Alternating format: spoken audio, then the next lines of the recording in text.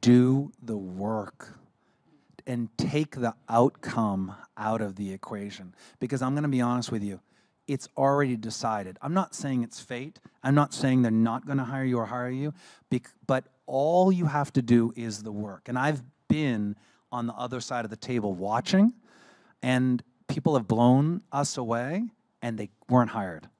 I've seen people give a bad audition, and they were hired.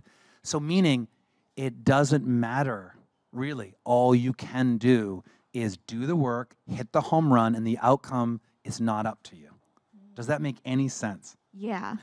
Yeah. It's not up to you, whether you get hired or not. Yeah. It's up to them, because they're hiring. Yeah. So it's really, only thing you can control is all your preparation, your craft, and walk in and hit it out of the park. And then walk away. And you know what I do after auditions? I drop the sides in the recycling bin. And I forget about it. Because this part is not up to me anymore. Me wishing, oh, I hope they hire me. Nope, it's not going to change anything.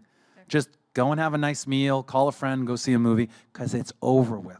So everything that you're in control of is the work up to that moment. So getting in your head might be about the outcome. Yeah.